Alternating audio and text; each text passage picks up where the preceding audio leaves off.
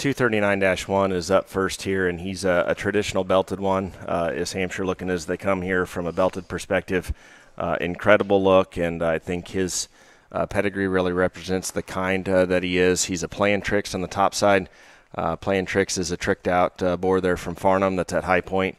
We sampled him a little bit early on and saw those pigs this spring. In fact, we've got one showing here this week out west that looks good on video, and those pigs have fed really well. And I'm glad that we used him again because we've got a really neat litter to talk about in this sale set. Bottom side of the pedigree here is a 112 sow. She'd be an acoustic.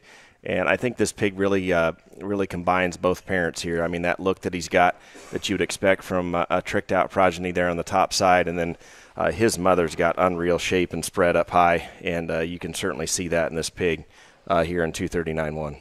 Yeah, I couldn't agree more with that. He's got the same kind of look and presence that a lot of that lineage has been kind of known for, but comes with just a shot more punch up high. I mean, for a little immature pig, he is aggressive in the turn to his loin edge and very good about his hip and rear leg. His heart shape and his forerib reads to be on point for a big one there. And again, one that just comes with a very, very good presence. I love just the basic Hampshire markings we got here. Good head, good legged, and very, very good in terms of his muscle pattern, and one that looks like he's going to be a lot of fun to get through the winter.